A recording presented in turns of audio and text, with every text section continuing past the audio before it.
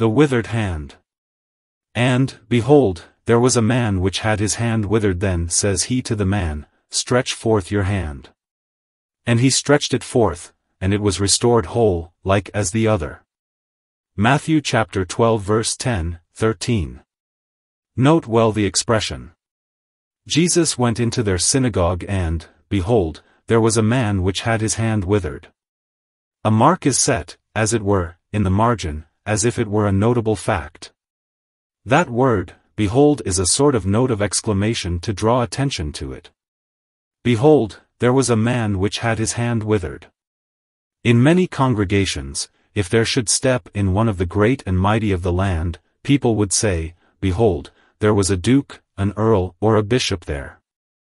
And although there were, occasionally, some great ones in our Saviour's congregation, I find no notes of admiration about their presence, no beholds, inserted by the evangelists as if to call attention to their appearance. No doubt if there were, in a congregation, some person of known intelligence and great learning who had earned a high degree, there are persons who would say, Did you know that Professor Science or Dr. Classic was present at the service? There would be a, behold, put to that in the memories of many. There were persons well learned, according to the learning of the day, who came to listen to Christ, but there are no beholds, about their having been present. Yet in the synagogue there was a poor man whose hand had been withered, and we are called upon to note the fact. It was his right hand which was withered, the worse of the two for him, for he could scarcely follow his handicraft or earn his bread. His best hand was useless. His breadwinner failed him. I have no doubt he was a very humble, obscure, insignificant individual. He was probably in great poverty because he could not work as his fellow craftsmen could. And he was probably not a man of any rank, or learning, or special intelligence. His being in the assembly was, in itself, nothing very remarkable. I suppose he had been accustomed to go to the synagogue as others of his townsmen did. Yet the Holy Spirit takes care to mark that he was present and to have the word, Behold, hung out like a sign that it might be regarded as a special subject for consideration that the crippled man was there. And tonight, dear friends, it matters very little to the preacher or to the congregation that you are here, if you are some person of note or consequence, for we make no note of dignitaries here and attach no special consequence to anyone in this place where the rich and the poor meet together. But if you happen to be here as a soul needing a Savior, if you happen to be here with a spiritually withered hand so that you cannot do the things that you would and you are needing to have that hand restored to you, there shall be a behold, put to that, and especially shall it be doubly emphatic if, tonight, the Master says to you, Stretch out your withered hand, and if divine power shall restore that hand and a deed of grace shall be accomplished. What our Lord needed on that particular Sabbath morning was somebody to work upon, somebody whom he might heal, and so defy the traditional legality of the Pharisees who said that it was wrong to heal on the Sabbath. Christ did not want their health that morning, he looked for their sickness that he might illustrate his healing power. He did not want any greatness in anybody there, but he did want some poor needy one in whom he could display his power to heal. And that is just the case tonight. If you are rich and increased in goods and have need of nothing, my Master does not want you. He is a physician, and those who practice the healing art look out for sickness as their sphere of operation. If we were to tell a wise physician of a town where nobody was sick and everybody enjoyed perfect health, he would not settle there unless he wished to retire from his practice. My Master does not come into the assemblies where all feel themselves quite content with themselves, where there are no blind eyes, no deaf ears, no broken hearts, no withered hands, for what do such folks need with a Savior? He looks around and his eyes fix themselves upon pain, upon necessity, upon incapacity, upon sinfulness, upon everything to which he can do good, for what he wants in us mortals is the opportunity to do us good, and not a pretense on our part that we can do him good. I begin with this because my talk tonight will be very simple, and it will only be meant for those of you who need my Lord and Master. Those of you who do not need him can go. But you that need him, it may be you shall find him tonight, and there shall be the record kept in heaven, not of those who were here, who said, We see, nor of those who said, Our hand is strong and deft for labor, but there shall be a register of blind ones who shall say, You Son of David, open our eyes, and of withered ones who shall, tonight, stretch out their withered hands in obedience to his divine command. I do not know that our crippled friend, when he went to the synagogue that morning, expected to get his withered hand healed. Being, perhaps, a devout man, he went there to worship, but he got more than he went for. And it may be that some of you whom God means to bless tonight do not know why you have come here. You came, perhaps, because you somehow love the ordinances of God's house and you feel happy in hearing the gospel preached. You have never yet laid hold of the gospel for yourselves. You have never enjoyed its privileges and blessings as your own, but still you have a hankering after the best things. What if, tonight, the hour has come, the hour which sovereign grace has marked in red letters in the calendar of Levine, which your withered hand shall be made strong and your sins shall be forgiven? What bliss if you shall go your way to glorify God because a notable miracle of grace has been worked in you. God grant it may be so by the power of the Holy Spirit. I entreat those of you who love the Master to pray him to work wonders at this time upon many, and his shall be the praise. First, we will say a little about the person to whom the command in our text is addressed. Then said Jesus to the man, Stretch forth your hand. This command was addressed, then, to a man who was hopelessly incapable of obeying. Stretch forth your hand. I do not know whether his arm was paralyzed, or only his hand. As a general rule, when a thorough paralysis, not a partial one, takes place in the hand, it seizes the entire member and both hand and arm are paralyzed. We usually speak of this man as if the entire limb had been dried up, and yet I do not see in either Matthew, Mark, or Luke, any express declaration that the whole arm was withered. It seems to me to have been a case in which the hand, only, was affected.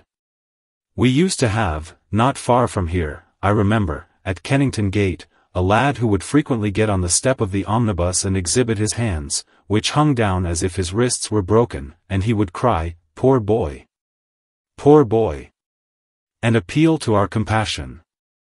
I fancy that his case was a picture of the one before us, in which, not the arm, perhaps, but the hand had become dried up. We cannot positively decide that the arm was still unwithered, but we may notice that our Lord did not say, Stretch out your arm, but, your hand, so that he points to the hand as the place where the paralysis lay. If he had said, Stretch out your arm, as the text does not declare that the arm was dried up, we should have said that Christ bade him do exactly what he was capable of doing, and there would have been no miracle in it.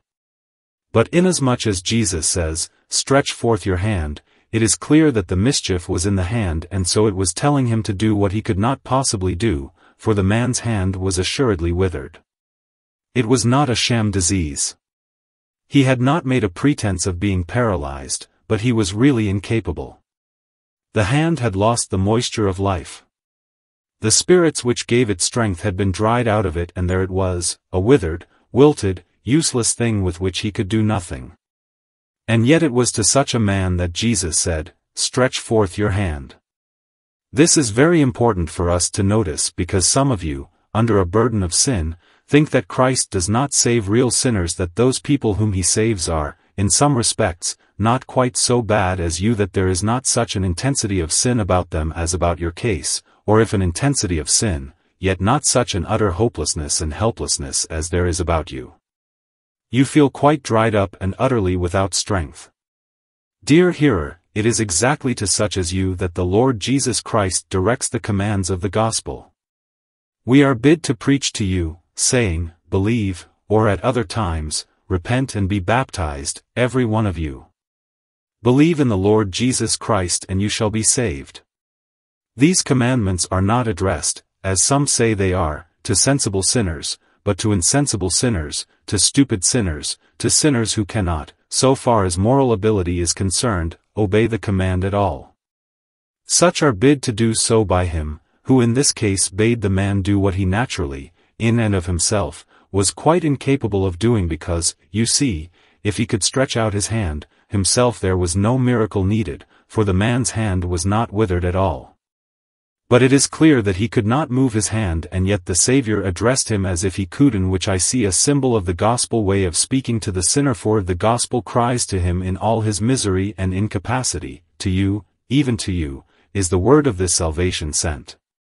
This very incapacity and inability of yours is but the space in which the divine power may be displayed, and, because you are thus incapable and because you are thus unable, therefore to you does the gospel come, that the excellency of the power may be seen to dwell in the gospel and in the Savior himself, and not at all in the person who is saved.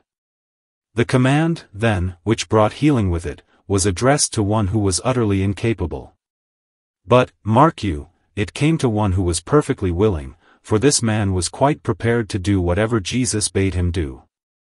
If you had questioned him, you would have found no desire to retain that withered hand and no wish that his fingers should remain lifeless and useless. If you had said to him, "Poor man, would you like to have your hand restored?" tears would have been in his eyes, and he would have replied, "Yes, that I would. That I might earn bread for my dear children.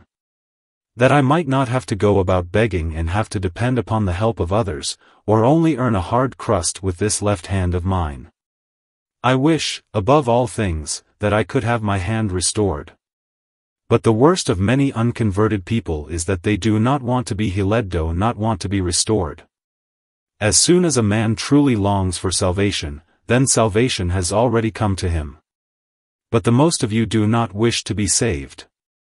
Oh, you say, "We truly wish to be saved." I do not think so, for what do you mean by being saved? Do you mean being saved from going to hell? Everybody, of course, wishes that. Did you ever meet a thief that would not like to be saved from going to prison or being locked up by a policeman?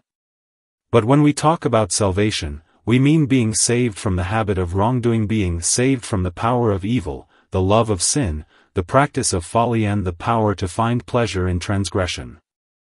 Do you wish to be saved from pleasurable and gainful sins? Find me the drunk who sincerely prays to be delivered from drunkenness. Bring me an unchaste man who pines to be pure. Find me one who is an habitual liar and yet longs to speak the truth. Bring me one who has been selfish and who in his very heart hates himself for it and longs to be full of love and to be made Christ-like. Why, half the battle is won in such cases. The initial step is taken. The parallel holds good in the spiritual world. The character I have in my mind's eye is the case of a soul desiring to be what it cannot be and to do what it cannot do, yet desiring it. I mean the man who cries in agony, "To will is present with me, but how to perform that which is good I find not. I would, but cannot, repent. My heart feels like a stone. I would love Christ, but, alas, I feel that I am fettered to the world. I would be holy, but, alas, sin comes violently upon me and carries me away." It is to such people that Jesus Christ's gospel comes with the force of a command. Will you be made whole, my friend? Then you may be. Do you desire to be saved from sin? You may be. Do you wish to be emancipated from the bondage of corruption? You may be. And this is the only way in which you may be saved. Believe in the Lord Jesus Christ and you shall be saved. His name is called Jesus, for he shall save his people from their sins. He has come on purpose to do this to real sinners, not to mere pretenders, for it is clear that he cannot save men from sins if they have none. He cannot heal withered hands if there are no withered hands to be healed. He comes to you who need him, to you that are guilty, to you whose hands are withered. Even to you is this glorious word of the good news proclaimed. God grant you grace to hear it believingly and to feel its power. 2. Secondly, I want to speak a little upon the person who gave the command. It was Jesus who gave it. He said, "Stretch forth your hand." Did our Lord speak this in ignorance, supposing that the man could do so? By no means, for in him is abundant knowledge. He had just read the hearts of the Pharisees, and you may be sure that he who could read those subtle spirits could certainly see the outward condition of this patient. He knew that the man's hand was withered, and yet he said, "Stretch forth your hand." When I read in Scripture the command, believe in the Lord Jesus Christ, I am sure that Jesus Christ knows what he is saying. Go you, he said, into all the world and preach the gospel to every creature. Yes, to every creature. Suppose that some of his disciples had been very orthodox and had come back and said, Lord, was there not a mistake about the persons? Why preach to every creature? Are not some of them dead in sin? We would rather preach to character. I have heard some of Christ's professed servants say that to bid dead sinners live is of no more use than to shake a handkerchief over the graves in which the dead are buried. And my reply to them has been, you are quite right. Do not do it, for it is evident you are not called to do it. Go home and go to bed. The Lord never sent you to do anything of the kind, for you admit you have no faith in it. But if my Master sent me as the herald of resurrection and bade me shake a handkerchief over the graves of the dead, I would do it. And I should expect that this or that handkerchief, if he commanded it to be shaken, would raise the dead, for Jesus Christ knows what he is doing when he sends his servants. If he does not send us, it is a fool's errand, indeed, to go and say, you dead men, live. But his commission makes all the difference. We are to say to the dead, awake, and Christ shall give you life. What? Wake, first, and then get life? I shall not try to explain it, but that is the order of the Scripture. Awake, you that sleep, and arise from the dead, and Christ shall give you life. If my Master puts it so, I am quite satisfied to quote his words. I cannot explain it, but I delight to take him in his own way and blindly follow his every step and believe his every word. If he bids me say, arise from the dead, I will gladly do it right now. In the name of Jesus, you dead ones, live. Break, you hard hearts. Dissolve, you hearts of steel. Believe, you unbelievers. Lay hold on Christ, you ungodly ones. If he speaks by his ministers, that word shall be with power. If he speaks not by us, it is little matter how we speak. Well may the judicious brother say that there would be no use in his bidding the dead arise, for he confesses that his Master is not with him. Let him, therefore, go home till his Master is with him. If his Master were with him, then would he speak his Master's words, and he would not be afraid of being called foolish. It is the Lord Jesus Christ who says to this man with the withered hand, stretch forth your hand. To me it is a sweet thought that he is able to give power to do what he gives the command to do. Dear soul, when you are bid to believe and you stand with tears in your eyes and say, Sir, I cannot understand and I cannot believe, do you not know that he who bids you believe can give you power to believe? When he speaks through his servants, or through his word, or directly by his Spirit upon your conscience, he who bids you do this is no mere man, but the Son of God. And you must say to him, Good Lord, I beseech you give me, now, the faith which you ask of me. Give me the repentance you command. And he will hear your prayer and faith shall spring up within you. Did you never notice, dear souls, Christ's way of doing his work? His way is generally this: first, to give the command, then to help the heart to turn the command into a prayer and then to answer that prayer by a promise. Take these specimens. The Lord says, make you a new heart. That is clearly a command. But by and by you find the psalmist David, in the 51st Psalm, saying, Create in me a clean heart, O God. And then, if you turn to Ezekiel, you get the promise, a new heart, also, will I give you. First, he commands you, next he sets you praying for the blessing and then he gives it to you. Take another. The command is, turn you, why will you die, O house of Israel? Then comes the prayer, turn me and I shall be turned, O Lord. And then follows the blessed turning of which the Apostle Paul speaks when he says that God has sent his Son to bless us by turning every one of us from his iniquity. Take another case and let it refer to purging. We find the Lord commanding us to purge out the old leaven, and straightway there comes the prayer, purge me with hyssop and I shall be clean. And then on the heels of it comes the promise, I will surely purge away your dross. Or, take another kind of precept, of a sweeter sort, belonging to the Christian. You are continually told to sing praises to God, sing praises unto our King, sing praises. In another place we meet with the prayer, open my lips and my mouth shall show forth your praise.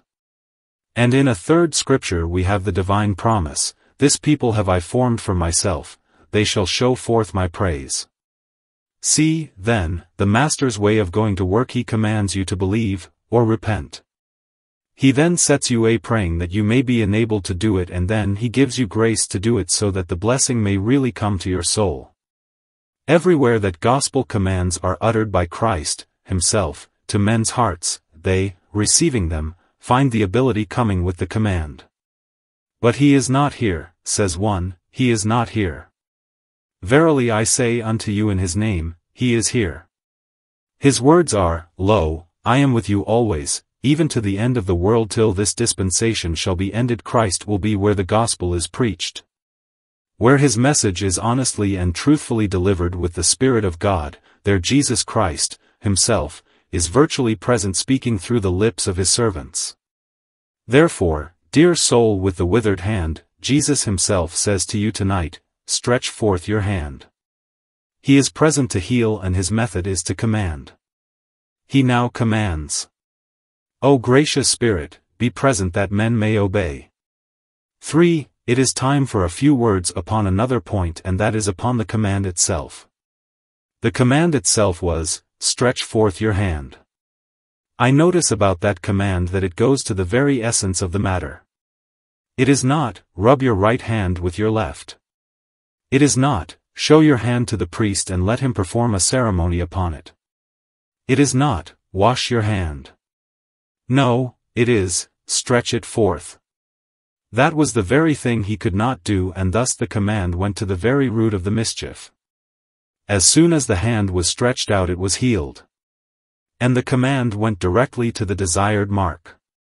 Now, my Lord and Master does not say to any of you sinners tonight, go home and pray. I hope you will pray, but that is not the great gospel command. The gospel is, believe in the Lord Jesus Christ and you shall be saved. Paul stood in the dead of night, with the trembling jailer who hardly understood his own question, when he cried, Sirs, what must I do to be saved? And Paul, according to the practice of some, should have said, we must have a little prayer, or, you must go home and read the Bible and I must further instruct you until you are in a better state. He did nothing of the sort. But then and there Paul said, believe in the Lord Jesus Christ and you shall be saved. There is no gospel preached unless you come to this, for salvation comes by faith and by nothing short of it. That is just the difficult point, you tell me. Yes, and at the difficult point this command strikes and says, stretch forth your hand. Or in the case of the sinner, believe in the Lord Jesus Christ. For, remember, all that any of you ever do in the matter of eternal life which has not faith in it, can be nothing, after all, but the effort of your carnal nature, and that is death. What can come of the movements of death but a still deeper death? Death can never produce life. Prayer without faith? What sort of prayer is it? It is the prayer of a man who does not believe God. Shall a man expect to receive anything of the Lord if he does not believe that God is, and that he is the rewarder of them that diligently seek him? Oh, but I must repent before I believe, says one. What kind of repentance is that which does not trust God, does not believe in God? An unbelieving repentance, is it not a selfish expression of regret because of punishment incurred? Faith must be mixed with every prayer and every act of repentance, or they cannot be acceptable. And, therefore, we must go right straight to this point and demand faith, saying, believe and live. Stretch forth your hand. That stretching forth of the hand was entirely an act of faith. It was not an act of sense. As a matter of sense and nature, the man was, I say, weariless for it. He only did it because his faith brought the ability. It was a pure act of faith, that stretching out of the hand. I still do not understand, says one, how a man can do what he cannot do. But you will understand a great many other wonderful things when the Lord teaches you, for the Christian life is a series of paradoxes. And for my own part, I doubt an experience unless there is something paradoxical about it. At any rate, I am sure that it is so that I, who can do nothing of myself, can do everything through Christ which strengthens me. The man who is seeking Christ can do nothing. But if he believes on Christ, he can do everything, and his withered hand is stretched out. But, in addition to its being an act of faith, it seems to me it was an act of decision. There sit the haughty, frowning Pharisees. Your imagination can easily picture those fine-looking gentlemen with fringes on their garments and phylacteries across their foreheads. There, too, are the scribes all wrapped up in their formal array, very grave and knowing men. Persons were almost afraid to look at them, they were so holy and so contemptuous. Look, there they sit like judges at court to try the Savior. Now, Christ does, as it were, single out this poor man with a withered hand to be his witness. And by his command he practically asks him which he will do. Will he obey the Pharisees or him? It is wrong to heal on the Sabbath, say the Pharisees. What do you say, you with the withered hand? If you agree with the Pharisees, you, of course, will decline to be healed on the Sabbath, and you won't stretch out your hand. But if you agree with Jesus, you will be glad to be healed, Sabbath or no Sabbath. Ah, I see. You will stretch out your hand and break away from the tyrants who would keep you withered. The man did as good as vote for Christ when he stretched forth his hand. Many a soul has found peace when, at last, he has held up his hand and said, "Sink or swim, lost or saved. Christ for me. Christ for me. If I perish I will cling to his cross, and to him, alone, will I look, for I am on his side, whether he will have compassion upon me or not." When that act of decision is performed, then comes the healing.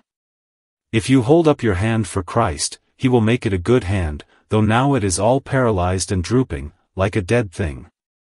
Unworthy as you are, he has the power, as you hold up your hand for him, to put life into it and to give you the blessing your heart desires.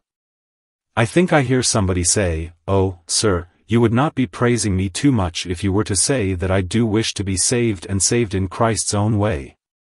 I would give my very eyes to love him." Ah, you need not lose your eyes. Give him your trust, give him your soul's eyes. Look to him and live. "Oh, that I could be saved," says one. How I long for it. May the Holy Spirit lead you to resolve in your own soul that you will not be saved by anybody but Christ. Oh, that you would determine. He that suffered in my stead shall my physician be. I will not be comforted till Jesus comforts me. When that is done, I do not doubt that through faith in the physician you will be quickened by divine power, and you will find healing at once. So I will just lead you on, in the fourth place, to notice this man's obedience. We are told that he stretched forth his hand. Christ said, "Stretch forth your hand." Mark says, "And he did so." That is to say, he stretched forth his hand. Now, observe that this man did not do anything else in preference to what Jesus commanded, though many awakened sinners are foolish enough to try experiments. Christ said, "Stretch forth your hand," and he did so. If, instead of that, the man had walked across the synagogue and brought himself up to Christ, the master would have said, "I bade you do no such thing. I bade you stretch forth your hand." Suppose he had then, with his left hand, begun to grasp the roll of the law as it stood in the synagogue and had kissed it out of reverence, would that have been of any use? The master would only have said, "I bade you stretch forth your hand." Alas, there are many, many souls that say, we are bid to trust in Jesus, but, instead of that, we will attend the means of grace regularly. Do that, by all means, but not as a substitute for faith, or it will become a vain confidence. The command is, believe and live. Attend to that, whatever else you do. Well, I shall take to reading good books. Perhaps I shall get good that way. Read good books, by all means, but that is not the gospel. The gospel is, believe in the Lord Jesus Christ and you shall be saved. Suppose a physician has a patient under his care and he says to him, "You are to take a bath in the morning. It will be a very great service to your disease." But the man takes a cup of tea in the morning instead of the bath and says, "This will do as well, I have no doubt." What does his physician say when he inquires, "Did you follow my instructions?" "No, I did not." Then you do not expect, of course, that there will be any good result, for you have disobeyed me. So we, practically, say to Jesus Christ, when we are under searching of soul, "Lord, you bid me trust you, but I would rather do something else. Lord, I need to have horrible convictions, I need to be shaken over hell's mouth, I need to be alarmed and distressed." Yes, you need everything but what Christ prescribes for you, which is that you should simply trust Him. Whether you feel or do not feel, you should just come and cast yourself on Him, that He may save you and He, alone. But you do not mean to say that you speak against praying, reading good books, and so on? Not one single word do I speak against any of those things any more than if I were the physician I quoted, I should speak against the man's drinking a cup of tea. Let him drink his tea. But not if he drinks it instead of taking the bath which I prescribed for him. So let the man pray, the more the better. Let the man search the Scriptures, but, remember, that if these things are put in the place of simple faith in Christ, the soul will be ruined. Let me give you a text. Did you ever hear it quoted properly?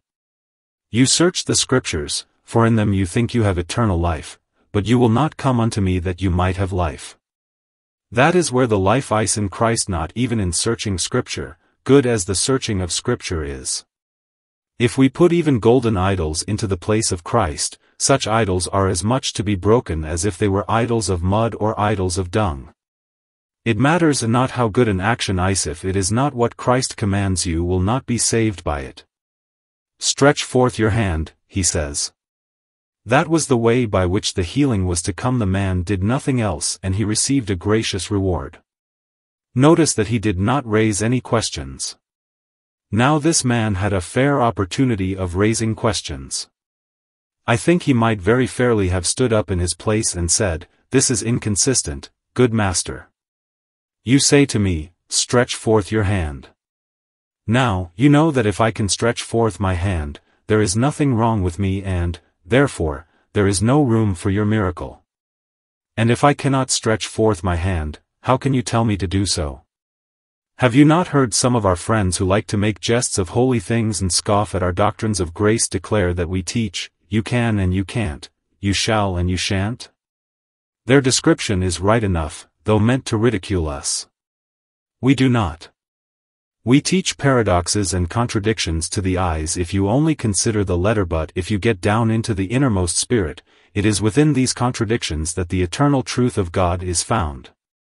We know that the man is dead in trespasses and sin, steeped in a spiritual and moral torpor out of which he cannot raise himself, yet we, by the Master's own command, say, "Awake, you that sleep, and arise from the dead, and Christ shall give you life."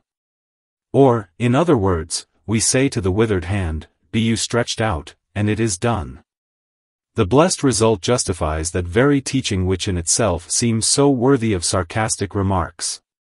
Notice further that the man did what he was told to do: stretch out his hand. If you had asked him, "Did you stretch out your hand?" perhaps he would have said, "Of course I did. Nobody else did." Wait a minute, my good man. Did you of yourself stretch out your hand? "Oh, no," he would say, "because I have tried many times before and I could not, but this time I did it." Then how was it that you were able to do it? Jesus told me to do it and I was willing and it was done. I do not expect that he could have explained the rationale of it, and, perhaps, neither can we. It must, indeed, have been a very beautiful sight to see that poor, withered, limp, wilted hand, first hanging down and then stretched out before all the people in the middle of the synagogue. Do you not see the blood begin to flow, the nerves gaining power and the hand opening like a reviving flower? Oh, the delight of his sparkling eyes! As at first he could only fix them upon the little finger and the thumb to see if they were really all alive. Then he turned, looked at that blessed one who had healed him and seemed anxious to fall down at his feet and give him all the praise. Even so, we cannot explain conversion and regeneration and the new birth and all that, but we know this: Jesus Christ says, "Believe," and we believe. By our own power? No. But as we will to believe, and He gives us that will, there comes a power to do according to His good pleasure. I look around me, wondering where is the man with the withered hand, tonight, or where is the woman with the withered hand? To such I would say, in my Master's name, stretch out that hand of yours. It is an auspicious moment. A great thing shall be done unto you. Believe now. You have said before, I can never believe. Now trust Jesus. Sink or swim, trust Him. Venture on Him, venture wholly. Let no other trust intrude. None but Jesus can do helpless sinners good. Our Lord Jesus never casts away a sinner who trusts in Him. Oh, I would almost put it like this: if you do not feel that you can come, or ought to come to Christ, being so unworthy, sneak in. Sneak into His house of mercy, just as you have known a hungry dog sneak in where there has been something to eat. The butcher, very likely, would deal him a kick if he saw him after a bone, but if he once gets it, he may as well make off with it and keep it to himself. There is this blessed thing about my Master: if you can get a crumb from under His table, He will never take it away from you, for He never casts out those that come. However they come, He neither turns them away nor takes back the blessing. He never says, "Come here, sir, you have no right to hope in my grace."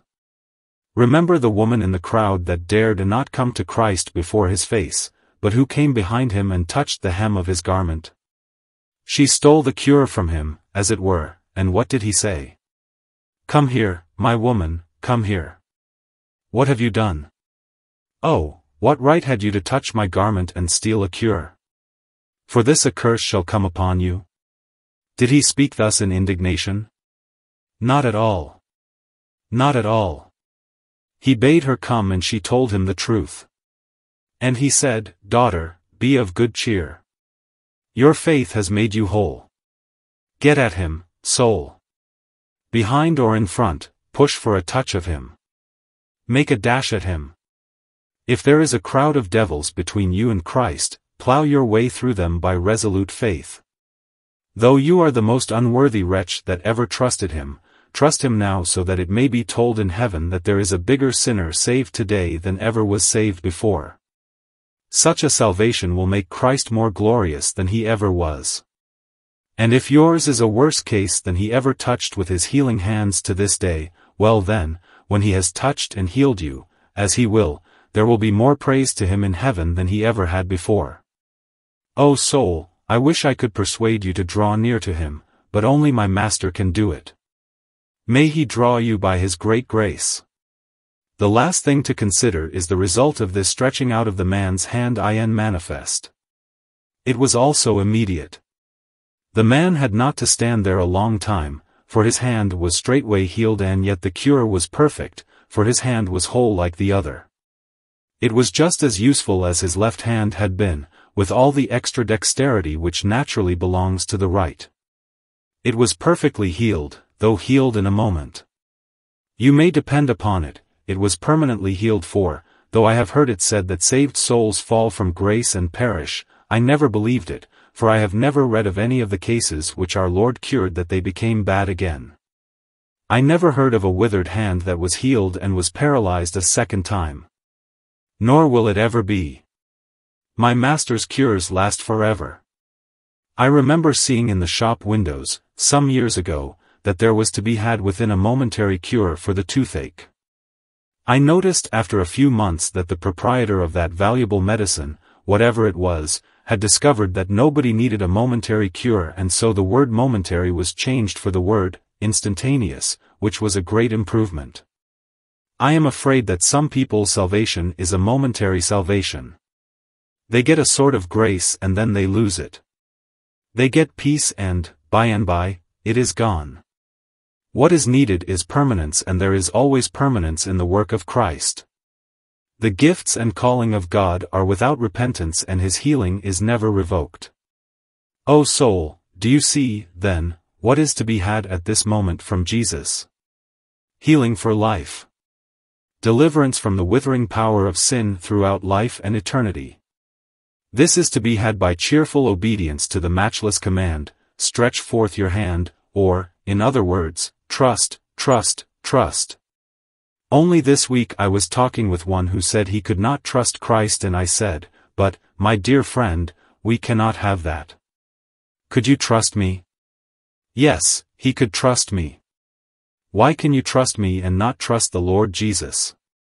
I will put it another way. If you said to me I cannot trust you, what would that imply? Why, he said, it would mean, of course, that you were a very bad fellow, if I could not trust you.